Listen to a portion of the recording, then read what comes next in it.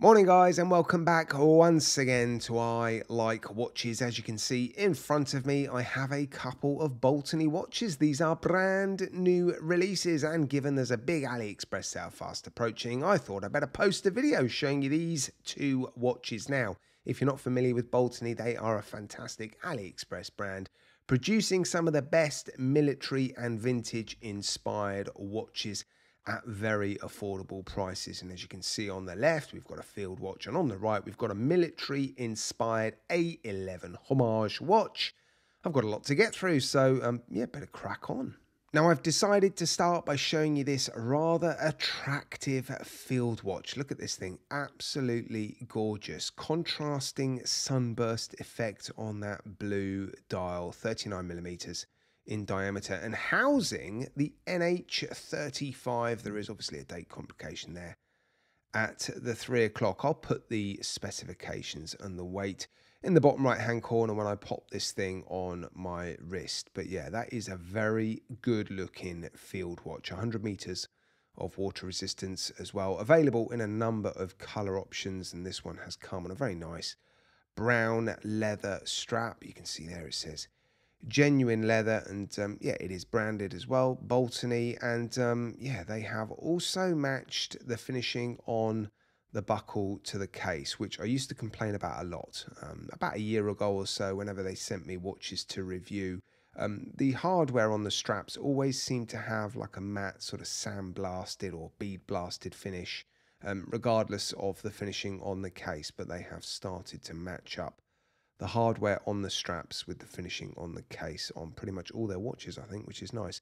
Good sized crown as well. Nice crown action. Obviously, it's a hand wind movement beating at 21,600 beats per hour, hacking and hand winds. And yeah, I've had a little play with it, and everything seems to be working very, very nicely. Case finishing is nice as well. Let me zoom in. There we go. We can have a good close look at the dial, the hands, and the case finishing, and it all seems to be, yeah, very nicely finished. A lovely satin brushing all over this watch. Obviously, it's a military or field watch, so you don't want any polished surfaces on it.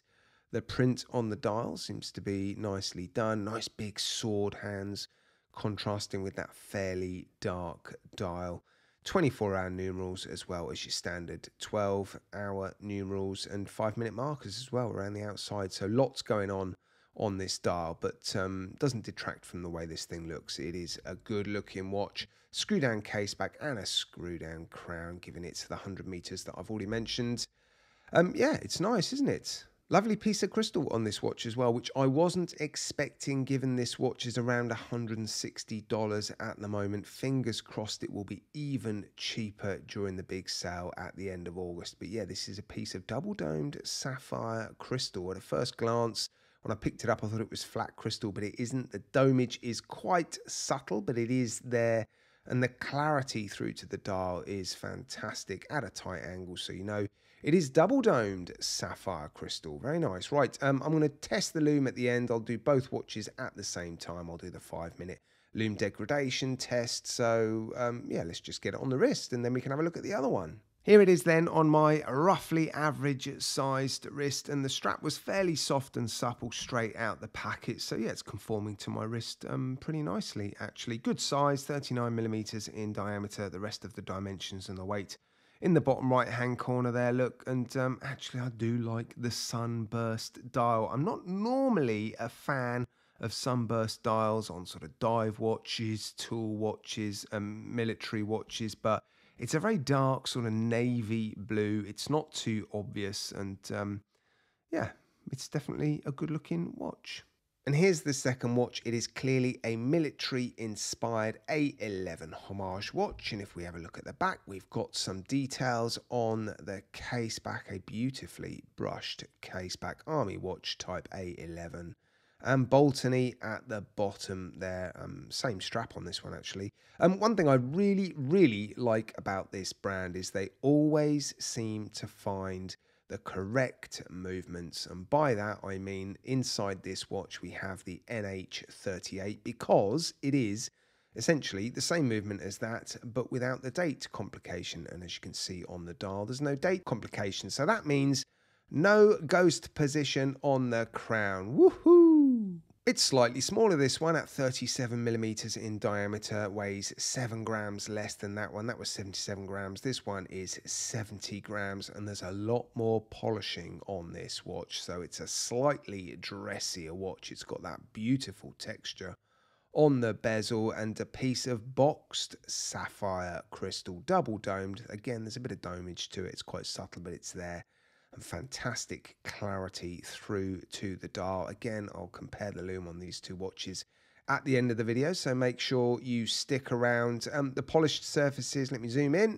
Well, they seem to be, yeah, very nicely done, nice and bright. I'm not seeing any streaking on that side, nor am I seeing it on that side. So yeah, as we've come to expect from Baltany, a beautifully finished case. And look at that coinage as well.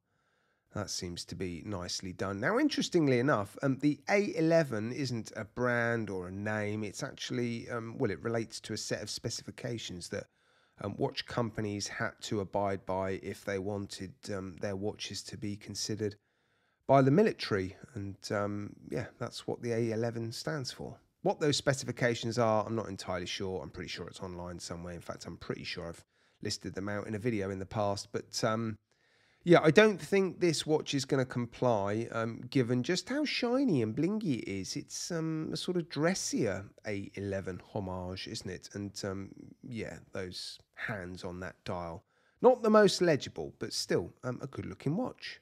And here's this watch then on my roughly average sized wrist. You can tell it's a little bit smaller than the other one. Definitely not as legible. I don't think it's as good looking as the other one. I do prefer the other one actually, but still they've executed this one very, very nicely. And I'm missing a little retainer look. I've had a look through all my stuff and I can't see it. So I don't know what happened to that. But anyway, yeah, here it is on my wrist. Very nice. Right, let's do a quick lume test and I'll wrap it up.